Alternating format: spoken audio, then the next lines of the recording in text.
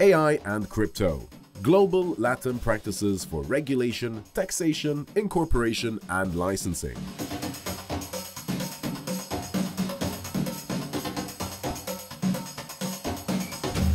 We are going to be discussing AI and crypto, global/LATAM practices for regulation, taxation, incorporation, and licensing. This might let you know that. AI and crypto. Global LATAM practices for regulation, taxation, incorporation, and licensing. There we go. Okay, so let's put our hands together for our next speaker. We've met quite a few times before. She's an amazing speaker, so a big round of applause for Jaguar-Adva Gal, the CEO of Jaguar Reg Comp. So welcome, Jaguar. Thank you. Hello. On heels is better. It's harder to go up here. Hi, everyone. It is always the hardest slot talking after Cal Evans because he's really amazing and entertaining and brilliant. But I'll face the challenge, and we all lawyers always try to tell you, hey, stay up with us. It's not going to be boring. But I look at my law firm and my law work and accounting work, which could have been even worse, and financial one, as the most exciting of them all. Why would that be? Because we're the enablers. You all, the crypto maxis, the gaming maxis, the gamblers, whatever, you are the fighting forces, and we are the support team. And if we weren't there, the regulators would have gotten you. So what I want to talk about is, why do we jump all the way there? Okay, that's a start. Is it okay? All right, cool. So I want to talk about the similarities, because if I were to give you a lesson about gaming regulation, you would only send here a legal system, your compliance, your regulatory regulation department, etc. And for us, the players, it would be less, a bit boring because we have the others working for us, doing this for us. And if I were to talk to you about AI regulation, it might be too theoretical as of now, and crypto as well. So what I want to show us, I regard us as the business people, the people actually doing the transactions, the games, the gambling, the betting, everything. We're actually developing this and doing this and making money off of it. I want to show us not just the similarities and the differences, and to see how we can make it work. But first I'll start with a preface of what it is. I will skip some of the very hardcore legal slides, because what we want is something useful, how we can use it, right? So let's start, right? First of all, the problem with regulation, gaming-related, gambling-related, betting, AI coming soon as well, and crypto-related, is that it is way too slow, rather than compared to technology. And in the meantime, until it is fully developed, by the time it's developed, by the way, technology reaches 7 years onwards already. But what we do in the meantime, during all those phases of times, is regulators apply current regulation, old school, old style regulation, over new technology. And it claims to be the pride of every regulator. No offense taken to the ones here that I know are working with the regulators. Their point of view is that we're technology agnostic. We don't care about the technology, because the concepts, the legal concepts of morality, laws, and what's right and what's wrong should be the same regardless of technology. However, some of the technologies challenge that concept and offer or require new rules to deal with that. So that's the issue with technology, with regulation usually. All right, I want to give us an example and my harsh opinion upon it of some other countries, very, very few, and then take it to Brazil, because we're here in Brazil. But the concepts are quite similar. The United States, which is, as of now, still considers itself the largest continent and the largest empire, deals with regulation by enforcement, which means it says to the players, we're not going to tell you what to do. Exactly, because we're technology agnostic. We're not supposed to be knowing the best about crypto and gaming and gambling as well. We're just going to tell you that if you were wrong or right afterwards, after you put millions or billions of money in advertising, in marketing, in building and penetrating and entering the market and working on it and employing C-level people with you, paying them, paying a lot of DNO's insurance for them, and then we might have put them in jail or something like that, right? So this is regulation by enforcement. You could understand from the way I've described it that I least support that kind of a regulation. I think any industry will develop faster, better, with a regulation that states the rules, what's right and what's wrong in advance, and not being afraid of changes during time and make it flexible enough, like as a framework, to update it with changes which would only be future-looking and not previously and past-looking. So, I'm looking at how the SEC in the United States, I'm talking about crypto right now, and I'll talk about gaming as well. For the same cryptocurrency, the SEC might review it, for example, as a security, while the CFTC will take it as a commodity. The Treasury will call it a currency because it undermines the sovereignty of the country, could be. And the IRS will look at it, as a property, and you need to pay capital gains tax or other taxes. So, as of now, it could be confusing already. The point of view of regulators would be that that is fine, but the whole point is what is the purpose, what it does, what that asset is actually doing, and by that we will classify it and therefore regulate it accordingly. So, VASPs, for example. VASPs are virtual assets service providers, or with the newest fashion of the EU, according to MiCA laws, they're called CASPs, crypto assets service provider. But whatever name you call it, they're service providers. We need them, unless we're going on a DeFi, and I will talk about it later. And they serve the industry. They are the main players of the industry, because any one player who trades, or the biggest traders, the pension funds, maybe trust funds, hedge funds who are trading, they could be great, but they couldn't do anything without a platform, without an exchange, without those service providers. So, very brutally talking about it, if you kill the service providers, you kill the industry. Or on the other hand, in a positive point of view, you enable the service providers to act and perform fairly and well, and be regulated quickly enough and well enough, and by the laws. Then you encourage that industry.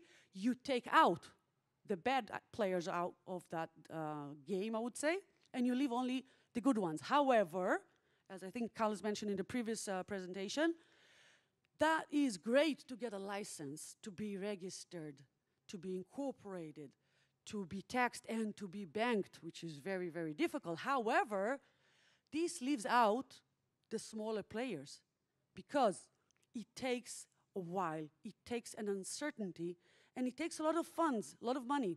Not just to pay us, the service providers, like lawyers, accountants, regulation advisors, etc., and investment advisors. Not just that, the fact that you won't be able to fully, safely penetrate a market in the first year and a half, 3 years and a half, and you'll put a lot of money into getting a critical mass of players and customers and clients, but then you might find out it's totally illegit and you have to move to another country. It happened a lot to service providers. Therefore, only the really large ones will dare to take those risks. And in an industry that does not encourage startups and innovation and new, younger players, I'd say poorer kind of players, and who are more stressed with the funds, then you're kind of closing this only to the large corporates, which is, I could say, a very American way. It could be really great or really bad. It depends on your point of view. But this excludes a lot of players from the game, specifically startups and smaller ones. which do, in that case, they go to European countries, and then they can adhere to MiCA rules, or they go to other countries, Asia, Africa, where or South America, or Central America, where regulation is just developing. So we're here in Brazil, we're April 2024, and regulation is developing here. I started with the content of my presentation, and I've skipped to tell you who I am and why we should be listening to me at all. I tell this to my kids always, so if it works on them, it could work with us. So I'm skipping into it now. Why should we listen to what I'm going to say from now on? Because up until now, it was just a preface. Not just that I'm a lawyer and a CPA. I'm part of the managing board member of the Israel FinTech Center, and I'm the CEO of Jaguar Lawyers and Jaguar Reg Comp. And ever since 2015, I've been incorporating crypto companies, high-risk companies, gaming, gambling companies, and very recently, in the last 3.5 years, AI companies in various jurisdictions in the world. And that's a problematic statement. The fact that I need to say in various jurisdictions in the world and not in one specific country actually gives us a clue that the countries in which you can and should and you'd better be incorporated and or licensed and to be considered legit, the fact that the list of those countries changes means that there's a lot of still instability because regulation changes in each of the one of the 7 to 9 countries that I work with. Regulation changes every 2 months or sometimes every 2 weeks in at least one of them. Some of the regulations could be the banking regulation. It could be the taxation one, which is the easier one because my clients would love paying taxes. They only want to be, mainly they want to be legit, seriously, because paying taxes, some will answer that, big deal. Paying taxes is the way to launder money.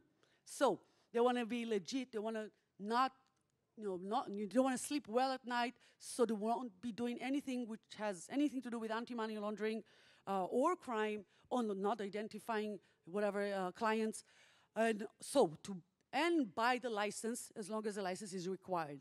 And the fact that I need to work such as a meta lawyer or meta accountant with several countries is because when you go to each and every lawyer or accountant or advisor in each of the countries, they'll be able to tell you perfectly, hopefully, the pros and cons of that country. And then you go to 5 different advisors in 5 different countries. A client is not supposed to be able to have the capabilities to compare those answers. So one needs like a meta professional in that sense. And I think it's a necessity which is sad because as long as each country would have a very strict and clear regulation in all aspects for these activities, then it would be much easier to just have one lawyer and one advisor and one accountant in that specific country. So I'm going on to talk, I'm skipping the cases, to talk about Brazil, right? In Brazil, we have to oblige naturally, of course, with the penal code that relates to crypto and gaming, with the law of prevention of money laundering, naturally, like all countries, and the crimes against national financial systems as well, which is interesting. And I don't know if you know, but one of my friends here told me that gaming and gambling is an industry by itself. But horse gaming in Brazil, apparently, is not a sport. And it's not even regulated by the regulator who's in charge of gambling or maybe sports. Do you know, besides the one who knows that, does anyone know what ministry in the government observes and regulates the gambling over horse racings? Do you know? Well, I can tell you it's going to be hell of a fun. The Ministry of Agriculture. Would you believe that? See, you're laughing. Why are you laughing? Because my automatic response to that was that, hey, usually the ministry in charge of that, to regulate that, is the one that should be taking care of the public, of gamblers, players, bettors, the people. No. But the Ministry of Agriculture, whom should he or she be taking care of? I know it's a he, but I'm trying to be politically correct in an American way. They should take care of the animals, the safety of the animals. So we don't mind you bettors if you bet wrongly or well or good or bad. It doesn't matter. We don't care that. I'm not saying really we don't care. We care less. of how fair the game is or not. I'm kidding here, don't kill me. But what I should really care about is the well-being of the horse. So I can only give a funny sentence about this. If you're betting and gaming or opening a business regarding horse racing, make sure you have a lot of vegans supporting you and playing with you. Be a great marketing tool. All right, so before I wrap up, I want to tell you, we have a lot of gaming regulation and legislation recently that have been changing. The previous regulation that was in, it's been on for several years already, but only last week there was released one of the newer changes regarding sports betting, and on May and June, July, they're going to be published, or supposedly that's the plan. I hope they hold up to the plan. The new ordinances to follow on that regulation. And there's going to be a lot of changes, which I think that's terrific, because finally we have the rules of what will be right, what will be wrong. What will be interesting would be to see how we can combine, if we so choose, the developing regulation regarding AI, which is fascinating and overwhelming and is very new, with those regulations, because these regulations do not yet adhere to and take care of the AI regulation, privacy, IP rights, I'll say the hygiene of the data sets that you need to work with, the analysis. Could you use AI analysis? Could you use AI for fake or non-fake players? It does not relate to that yet. And it needs to, because technology, as I mentioned, runs much faster than any regulation, none whatsoever. So I'm skipping the definitions. I'm just showing you that I know them, at least that. So when we want, I'll just skip them so you see that we have them. When we want to create new gaming capabilities, new betting, gambling capabilities, and or to combine them with crypto, I have a bit of a different opinion than my great colleague Cal regarding combine them together, because you're paying your advisors already, so let them just work more for that and get that, because it'll be easier to show everyone the similarities, because when people trade with crypto, they don't get the fact that they need to get those jetons or things that you use when you gamble. They don't get it because they see that as money. But if you tell them, hey, listen, it's just like any gambling, then they'll get it much better, and then you can issue your tokens. So that's a business point of view. And just have us, the lawyers and the accountants, work harder. That's it.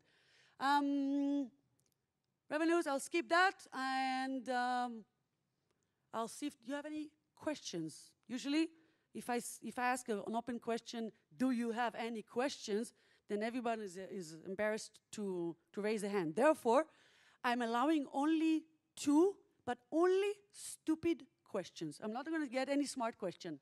So only people who have any silly question, please raise your right hand. Because if you're not going to do it, I'm going to ask that silly question. Amazing. Right. Yeah, go ahead. Either shout or I'll repeat your question, or you get a mic. I saw some tokenization wording, but you skipped. Time was. I think that Sigma. one is extremely important. Thank you. From the Brazil perspective, is tokenization considered a security? Well, it depends whom you're asking. Remember the US point of view? I'm asking you and the Brazil market. No. It depends which regulator you're asking. Very similarly to the US, unfortunately, there are different. That same token could be considered differently, and the way to deal with that, to work with that, besides just saying I don't know or it depends, would be to analyze the core basics of it. What does that token do? It's very similar to the US talking about the test of whether a token is a security or utility. So by what it does. I really hope the US tests of how we test will not be the ones to be considered here, yes, because they're way too wide. So the answer is, it depends on what your token will be doing. what it serves. Great question, by the way. Thank you. Unfortunately, Thank you. it wasn't a silly enough, so I want a more silly question. Yeah, Carl, you can't do that. All right. All right. What's the stupidest thing that you see your clients do? Hold on. Speak to the mic so that you get it recorded. What is the stupidest thing that you see your clients do? And you're like, I mean, you're like, you've got the coffee, you're at the screen, you're like, what am I doing? What are you doing? Like, what the heck, right? Yeah. Oh, this would be a 50 minutes long list, but I'll try to take really the top thing. I've heard so many people saying, oh, I was trading on 2011 or 2013, back at Bitcoin, Bitcoin times when it was like nonsense. And my friends, they didn't know how to get into Mt. Gox, that exchange that was there a very long time ago. They didn't know how to do it, so they gave me money, so I'll do it for them. So I did it on my name for them. And I got this guy on Telegram. It wasn't Telegram then, but I'm just giving the examples of now. And I bought some crypto, mainly it was Bitcoin back then, and it just cost about $5 or so. So I paid him in cash. And my, grass or joint dealer, he wanted to get paid with some of my Bitcoins. And now, when it's worth, I'd say $7.8 million, my holdings, and I want to sell it for fiat in any exchange, maybe even a regulated exchange, but my bank won't get it. So this would be quite silly. The more silly would be the ones who had purely clean. We're not saying black and white nowadays, we're saying green and red. So purely green ledger, purely green wallet with crypto that was only mined or self-mined or purchased in Coinbase or Gemini, Kraken, very regulated exchanges, for example. Just an example, I'm not showing off of them, not getting anything from them. And then he had dirtied up his wallet by receiving a lot of crypto from people who just wanted, to buy one of his apartments. It's a real estate dealer. And they didn't really want to say hello and how you doing to the IRS, the local IRS, for example. And then he kind of screwed, excuse my French, the whole wallet altogether and has put dirtied funds over there. So these would be just too few examples of those. And I'm not even talking about all the ones who said, oh, come on, our token is not going to be a security. All the other professionals, the other lawyers are telling me it's going to be fine. Nobody even knows what it is. Nobody's going to know. That nobody's going to know thing? And how would the authorities ever know what I've done? The blockchain is anonymous, right? Unanimous, right? No, it ain't, right? You can see anything there. Or whoever gets to understand, they're stupid enough or something like that. Never underestimate your rival, and specifically not the ones who are keeping the public safety. So these would be the ones. Thank you for your questions. Thank you. I've been Jaguar-Adva Gal. Thank you for your time.